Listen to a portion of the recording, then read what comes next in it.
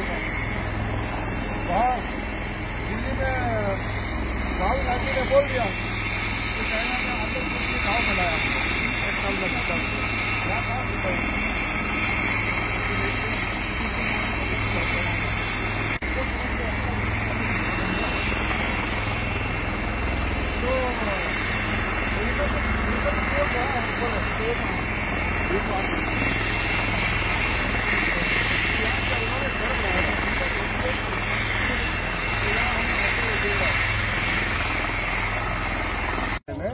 पहले जैसा नहीं होगा।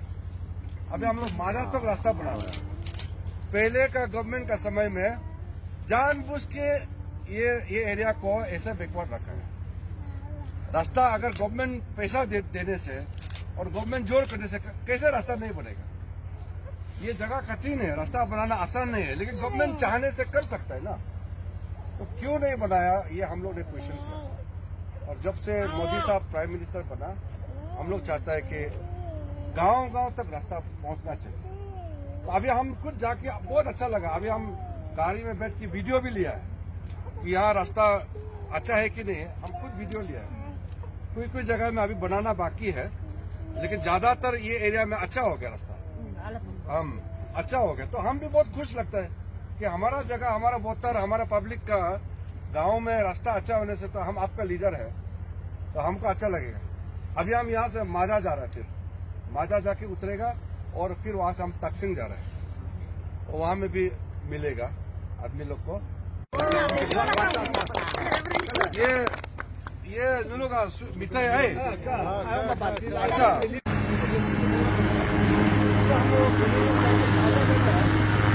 रास्ता पकड़ा जल्दी इधर तकसीम में रास्ता पकड़े। अभी डीजी साहब को बोला है वहाँ तो मैं जल्दी वापस जाएगा। तो हम लोग नेक्स्ट टाइम में हम सीएम साहब और डॉक्टर लालू साहब नेक्स्ट टाइम होगा। वहीं का लोकल मानना चाहिए, एक साथ नहीं तो इतना तकलीफ जगह में कौन और सहारा है, आपस में ही थे। फोर्स का सिक्योरिटी फोर्स जो हम लोग को बचाता है लड़ाई होने से, और सिविल आदमी वो एक साथ नहीं मिलेगा तो फिर लाइफ जो है फिर खराब हो जाएगा बॉर्डर एरिया में। ये बहुत जरूरी, आपने अच्छा मुद्दा उठाया।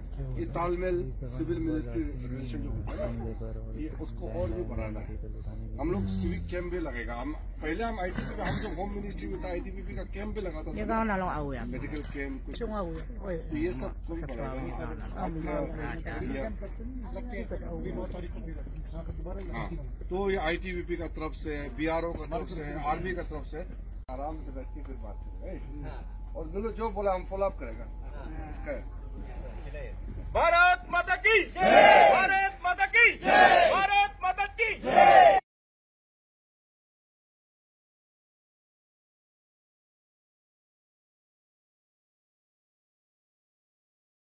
ఇలాంటి ఇంట్రెస్టింగ్ వీడియోస్ కోసం తప్పకుండా మా ఛానల్ని సబ్స్క్రైబ్ చేయండి.